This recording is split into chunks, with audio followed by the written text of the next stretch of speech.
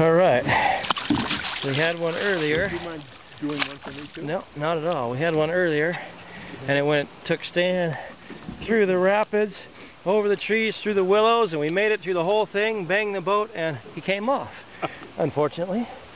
And then Bill hooked one right up there. We came down through there at the gauge hole, and we got that one in the bag. And that one went under and over and under and around.